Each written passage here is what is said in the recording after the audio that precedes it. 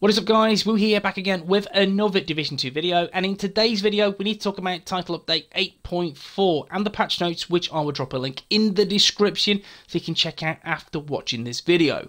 And of course, if you enjoyed this video, please give me the thumbs doodle, that helps and it makes me a very happy chappy. And of course, drop the woo bomb on the subscribe button and be subscribed for future Division 2 content guys.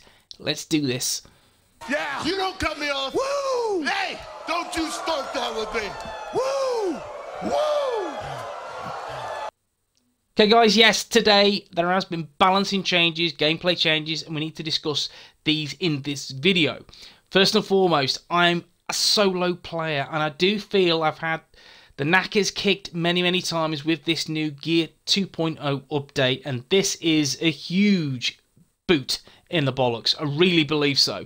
Now, let me know what you think in the comment section. I always appreciate your comments. And of course, yes, let's do it. The game that was tuned in a way that playing the exact same enemy composition at higher difficulties and higher player counts would match to the expected gear of that difficulty and extra players added.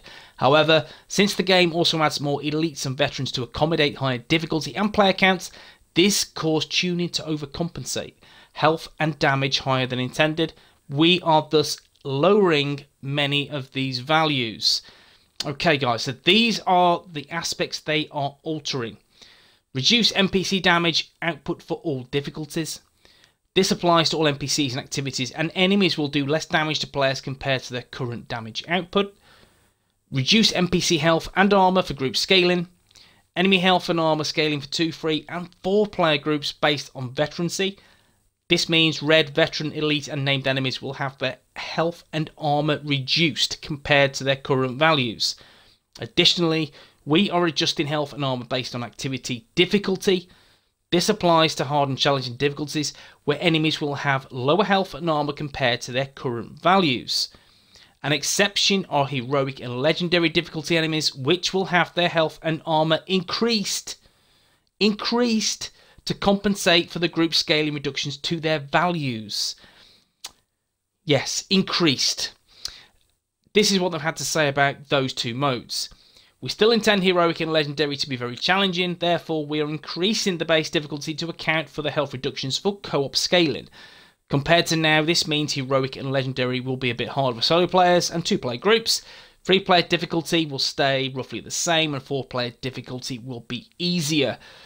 So what frustrates me is you are funneled into being a 4-man team consistently. And again, I am a solo player, sometimes playing a 2, and guys, this will make my content even more difficult. That's not what I want as a Division 2 agent. And again, I feel they have missed the trick here. I appreciate they are, again, nerfing the damage output and the health and armor from the NPCs. I just believe that's a given. That was needed all along. But guys, we do need to see some semblance of balance in terms of the heroic and legendary difficulty, which smaller groups will be more difficult. And again, I don't want my solo experience to be more difficult whilst playing this game, and I don't want to feel funneled into playing into a 4-man group all the time. Again, everyone's experience within this game will be different. However, I do want that option to play solo and have the same success playing solo as opposed to playing in a 4-man group. Frustrated. I am highly frustrated at today's patch notes. In one essence, I'm happy with the nerf, but at the same time, I do feel they're missing multiple tricks with how they are dealing with solo players. They are missing a massive trick when a good core of the team that play this game are solos. It makes my experience and many others highly frustrating. Of course, guys, let me know what you think in the comment section. And again, especially after the damage glitches which we've had, which, don't get me wrong, let's hands up and just say one thing. This is not the player's fault. This is Massive's fault. They have made multiple problems with this game, and yet they do try to fix them time and time again, but by fixing one thing, they break something else. That's what tends to happen with the Division 1 and the Division 2. So guys, again, drop your comments below. Let me know what you think of these new changes coming to the Division 2. And of course, if you enjoyed this video, drop a like. And if you want to subscribe to the channel, that would make me a very happy woo. Guys, I will see you in the next one. Peace.